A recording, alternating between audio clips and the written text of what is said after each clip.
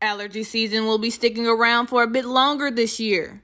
Researchers say that climate change has caused allergy season to last longer and become more intense.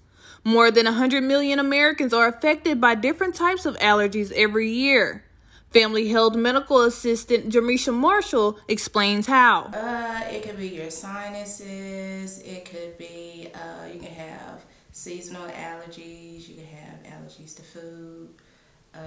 But right now we're really dealing with the seasonal allergies. Marshall tells 39 News that there has been an increase in the amount of allergy patients she's seen this season. Yeah, we're seeing a lot of cases of sinus infections going around, a lot of sneezing, coughing, congestion, scratchy throats, and everything.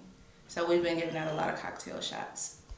Cocktail shots are a short term for antihistamines that are paired with either a steroid or antibiotic. The medical assistant advises people to be aware of what triggers your allergies. She also recommends using over-the-counter medications such as Benadryl.